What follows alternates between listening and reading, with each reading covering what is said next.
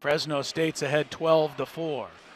Kennedy Villa in the game for the Aztecs. Floats one up and in from the lane. Kennedy Villa, 15 seconds on the shot clock, but you got to get it in before that. Here's Taya Adams out of the corner for three. She got it. That's the first three of the game. Kennedy Villa comes back, drives in under the hoop, kicks it out for Equidike in the lane. She's big. If she can control the ball, she can score.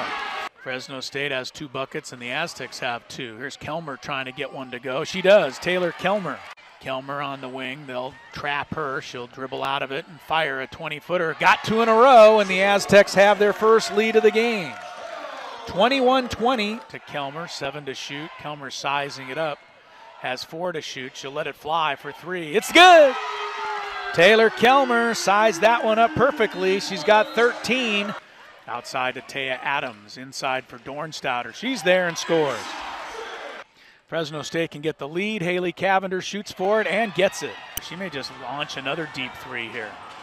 She's trying to find room for it, lets it fly, and Maiden gives to Gomez. Back to Haley. She goes for 5 in a row and got it. 5 straight jumpers by Haley Cavender. Back outside for Ramos for the lead. Yes! Sophia Ramos.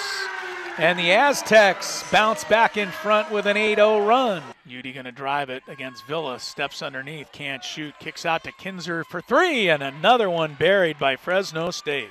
Kinzer gives it back out to Gomez. Here's Haley Cavender with yet another 3 and yet another make. My goodness, what great shooting by Haley Cavender.